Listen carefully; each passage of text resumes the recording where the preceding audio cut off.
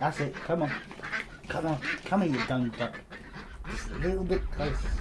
Whoa, what's happening? Oh my god, that's... Crap, he got my duck. I have no idea how this has happened and what I'm gonna do.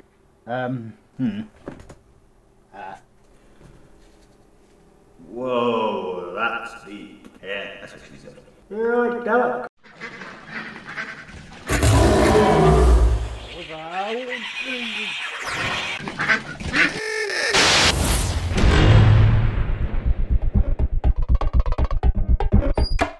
Scientists explain the mysterious gravity hole in India's oceans. Wow! What a hole! Gravity hole? Doesn't mean it has something to do with gravity. So you're saying we've got like a black hole or something in the middle of the Indian Ocean? There's a load of things that would go... I don't think they named it right. Wouldn't it be called like a sinkhole or a just a big pit? Gravity hole, is it pulling things in? Is that why it's called that? Because that's kind of concerning. Just, you know, just a little bit. Well, that looks like it's been edited in, but still though, what the hell? Scientists think that they might be able to explain gravity hole in the Indian Ocean.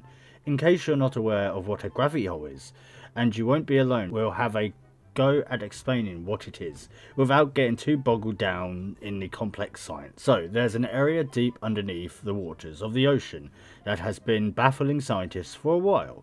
It's not exactly a small area either. At around 3 million kilometres, it's not an insignificant chunk of Earth to be confused about. Anyway, it's a gravity hole, which is where the pull of gravity is low, which causes the sea floor to sink down. Why? It just it's basically it's a whirlpool in the ocean. Well, it's just a sinkhole, ain't it? That's creeped me out a bit, because I just thought of, I just kind of reminds me of the old idea for Pacific Rim with the, breach. Like, just a random, like, portal to another dimension. Is that what's happening? What I was right. How big is it? What category?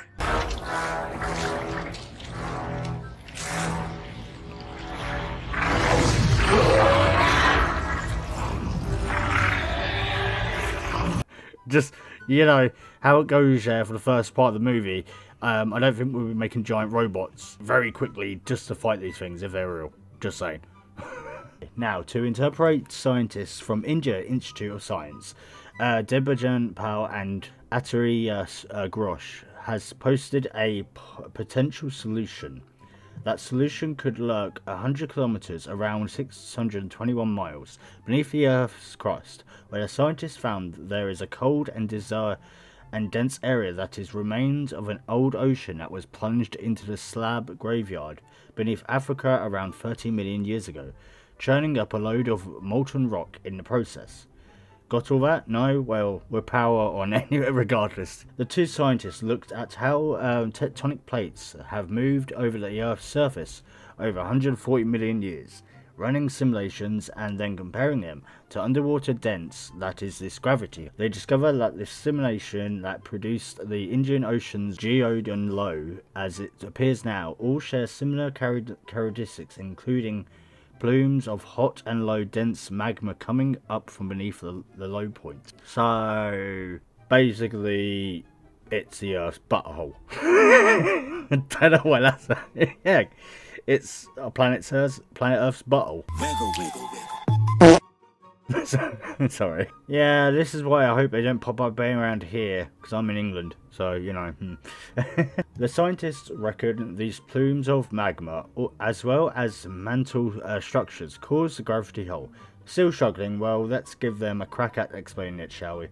In short, our results suggest that to match the shape and amplitude of the observed geolow, plumes need to be buoyant enough to come up to a mid-mantle depth, said the pair. The first plume, such as the one appeared about 20 million years ago, just at the south of the Indian Ocean geolow, about 10 million years after the NFC sank down into the Earth's lower mantle. The plumes moving around beneath the lithosphere, heading slowly up towards the Indian Peninsula, saw the geolow intensify. So it's just the Earth moving its tectonic plates And this is what happens. So the Earth's moving, it's having a little shimmy. Wiggle, wiggle, wiggle.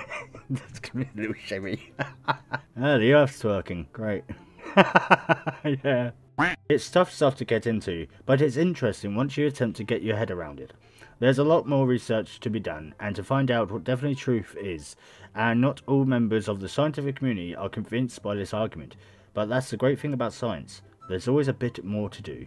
Yeah, very true. I think like the Earth is always moving constantly, isn't it? So of course there's going to be movement of like tectonic plates and all that. So that's why we have earthquakes and stuff like that and all that. And yeah, so now it's just pressurized it and now it's letting off a little bit of a fart. It's not really a gravity hole because, well, I guess it is, but at the same time it sounds more like we're going to find another ocean down there. Yeah, like the old, you know, hollow earth theory. Great, that would be bloody brilliant because we all see what happens with that. But let me know, guys. I don't think it should be called gravity hole. It should be called just like a, you know, just a pit, like a massive sinkhole, ain't it, or something? Yeah, let me know in the comments. Okay, guys, that was today's weird news. Let me know your thoughts. Like, I don't really think it should be called gravity hole because nothing really to do with gravity. It's the pressures and, like, you know, it's just what happens when there's a big hole in the earth. Things get sucked into it, and things can come out of it, just like a butthole. That's why I thought it's Earth's butt. Anyways, let me know, guys, what you think, and don't forget to leave a like if you enjoyed as well. Help support the channel, and subscribe if you're new. And I'll see you all in the next one. Ciao for now.